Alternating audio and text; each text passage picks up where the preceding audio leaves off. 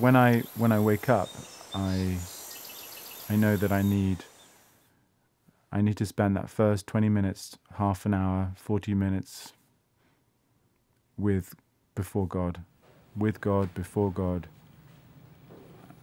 knowing that there is a restlessness within me which only finds rest with God. And if I can do that, that gives me space, that gives me joy, that gives me the light that's necessary to go out and work and be with those people within my community, within the school.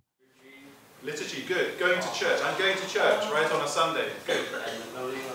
The building itself, exactly. So much. Ecclesiology is the study of this.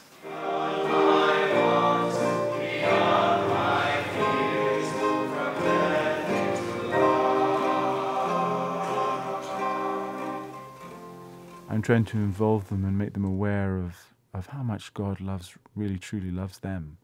I do want to impart that profound sense that they are loved very profoundly and very deeply at the very core of who they are. A life lived in prayer itself is a wonderful example.